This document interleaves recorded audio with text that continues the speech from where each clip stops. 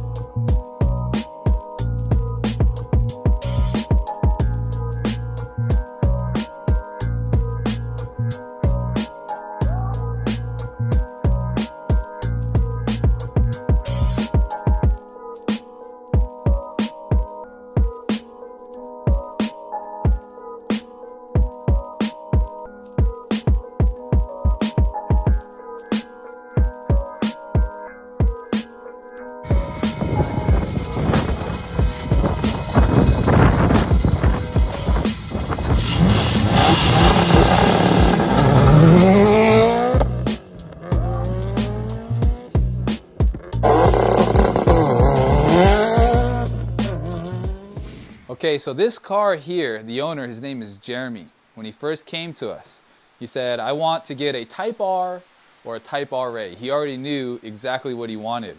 So we started looking for what he wanted we started looking for one of those cars. And actually, originally, there was a WRX RA that he was going to get.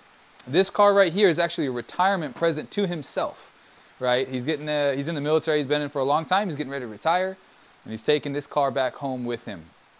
And after we got the RA WRX and he actually already paid for the car, then we found this. And then when it came in, we showed him and we said, hey, check this one out. It's not an RA WRX, but it's the actual STi Type RA V-Limited. And originally there was a full roll cage in it. A lot of the interior was gutted. And he wanted it to be a little bit more daily driver friendly. So we started off with interior. Let's check it out.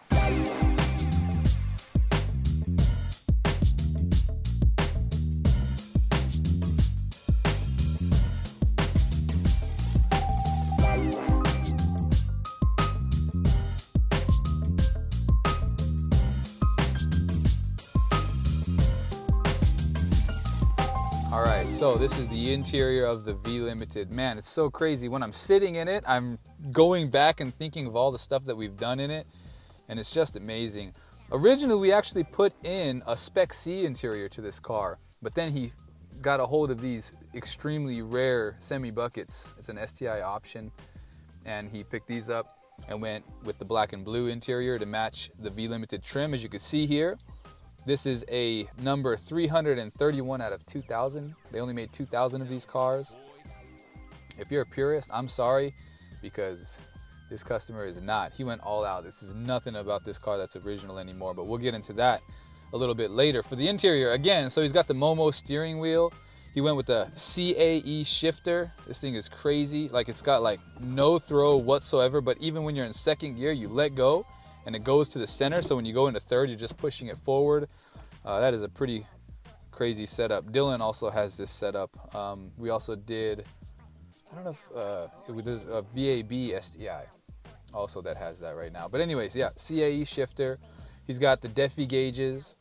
Another really cool thing that we've done that is technically interior is the MAP DCCD system, which controls the DCCD transmission. And you can do all kinds of dual mapping inside of there, and you can control how much center diff lock, right? Whether it's 50-50 or rear wheel drive bias, all based off of like throttle position and everything like that. And it's a really, really cool setup. We actually got that same exact setup for the Legacy and Dylan's Forester. So check that out soon, coming out next, maybe, spoiler alert, install video on how to do that and then how to set up the maps. Watcha.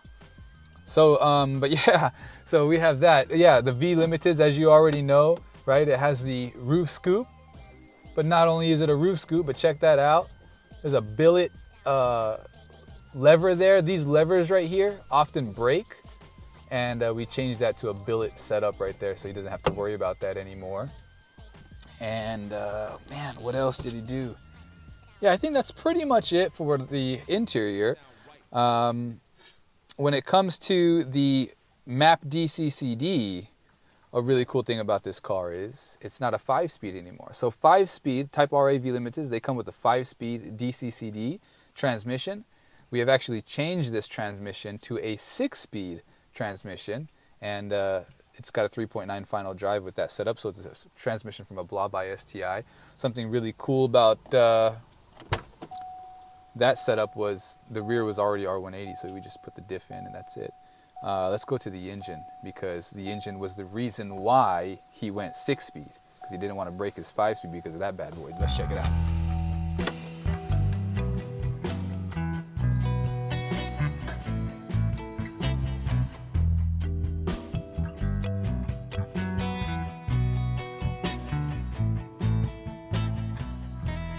Okay, so this right here is the heart of the build. Continuing on with the story, right? So again, retirement present to himself. He originally started with a WRX RA.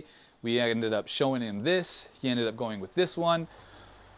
And like right away, the first thing that he wanted to do was upgrade the engine. He wanted to put an EJ207 inside of it, which means doing the merge, right? Pulling the dash, getting a GD harness, merging it together, slapping it all in there. That already in itself is a big job. And then he kind of threw us with a curveball and he said, and I also would like to do a 2.1 liter. At that time, we kind of chuckled, right? Because we've never done a 2.1 liter, nor do we really have the connections to be able to do it. Right now, we do everything with Outfront Motorsports. At that time, we didn't really do anything like builds, right? So it just so happened when he wanted the V Limited kind of fell on our lap. And then he so wanted the 2.1 liter, right? Just so happened that he wanted a 2.1 liter. Well, we actually ended up getting a 2.1 liter because it was already installed in the WRX STi that we bought from mainland Japan. And it came in and had this engine inside of it. And we were like, wow, that's crazy. Okay, well, hey, Jeremy, if you want this engine, we'll pull it out of this car and we'll put it inside your car. And that's exactly what we did. And this engine it's got the HKS 2.1 liter stroker kit, Tomei cams. I'm going to try to hit everything on this engine bay, inside this engine bay. It's going to be pretty difficult, so sorry if it sounds sporadic. But yeah, it's got HKS internals, Tomei cams. It's got Tomei head gaskets. Going to the bottom side of it, it's got the IAG baffled and fin, you know, their aftermarket oil pan.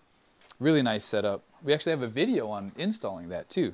It's got Tomei equal length headers with a Blausch 1.5 XTR. Exhaust is the 10 centimeter housing.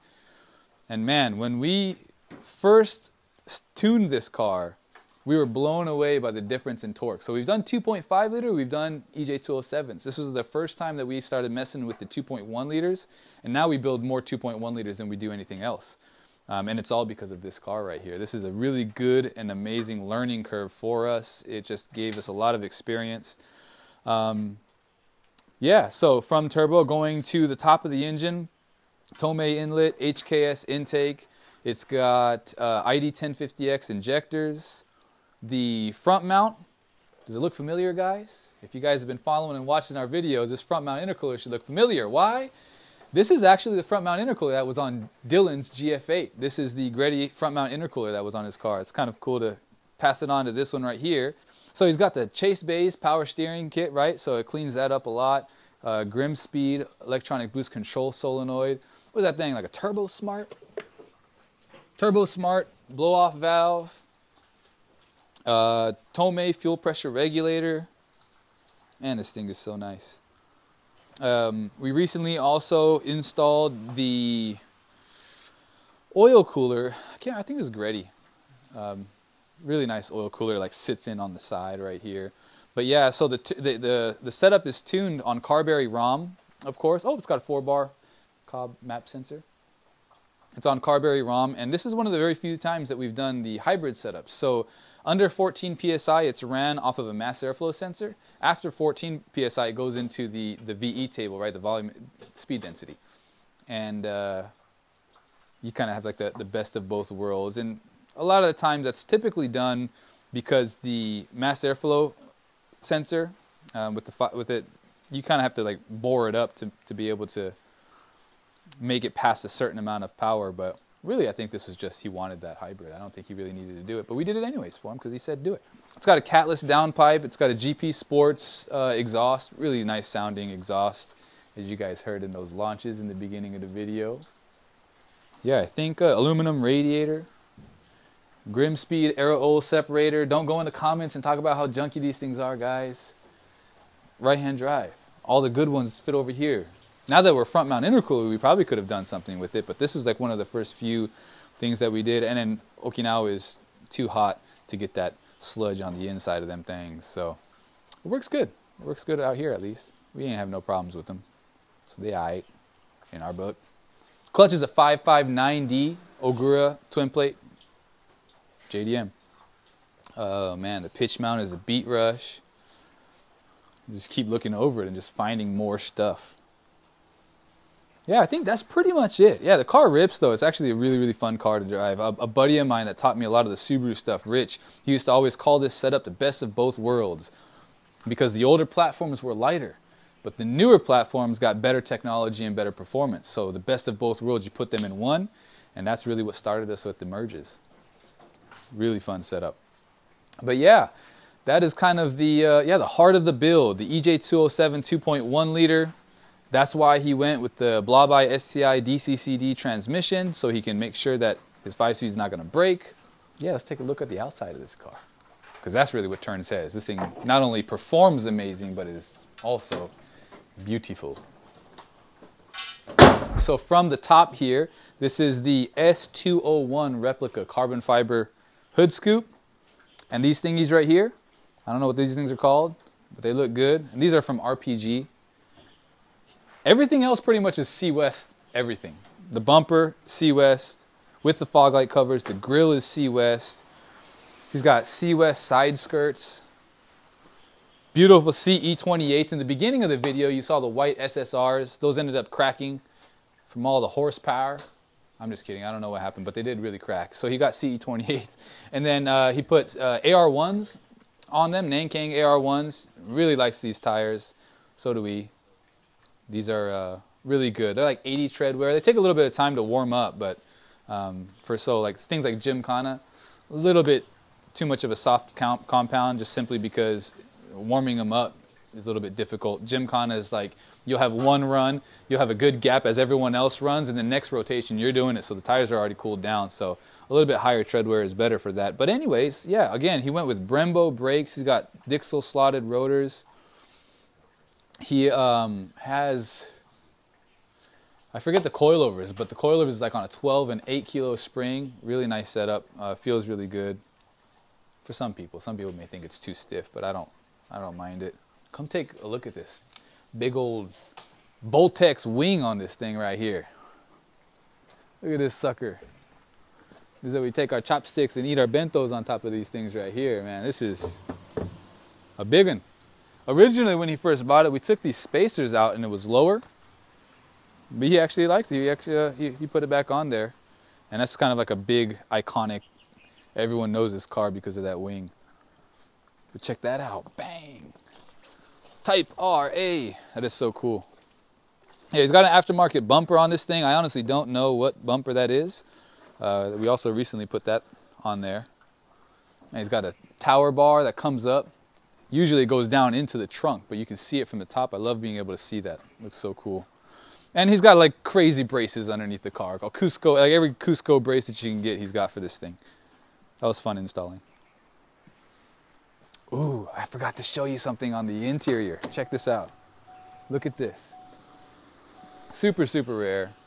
280 kilometer gauge cluster. Also, instead of just going to 9,000 RPMs, the red line is it's passed in the red lines, but it's 10,000 RPM. So let's go ahead and hear what the exhaust sounds like. Something I really like about this car is the AVCS timing is set so aggressively in such a low RPM that when you start it up on cold start, that cold start area It might not be completely cold, but that cold start area is like right where AVCS starts to activate.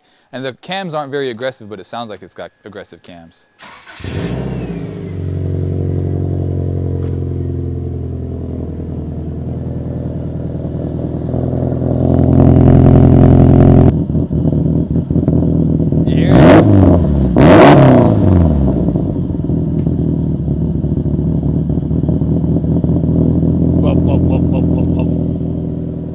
It's just the AVCS though. Beautiful car. Even got a JDM ready turbo timer on that thing. All right, so looking at the trunk, it's like, what are you gonna show us the trunk for? It's basic, right? Well, actually, no. This thing still has a sound system in it.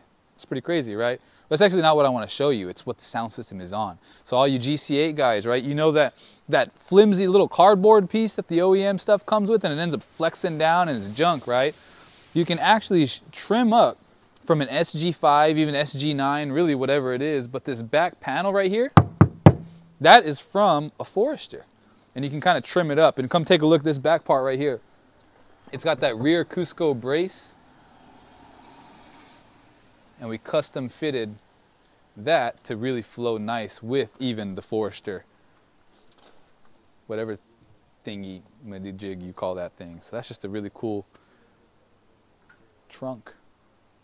If you guys want to get a good bottom piece for your sound system, or you just want that good clean look, get one from a Forester.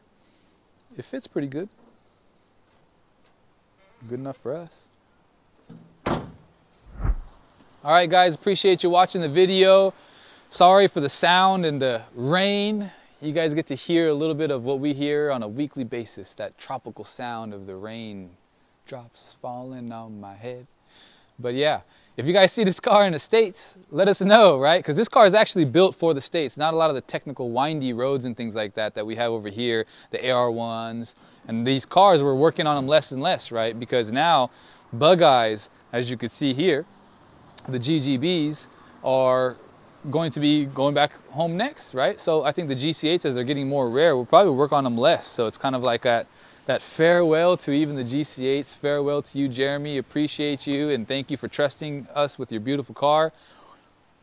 But as everyone knows and all of our customers knows, when they leave Okinawa, it's not bye-bye forever. If they need anything, they know where to find us, right? Get all them JDM parts, that good plug.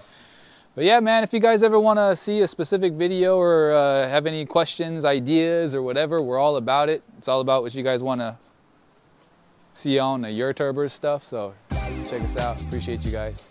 Love, peace, and chicken grease.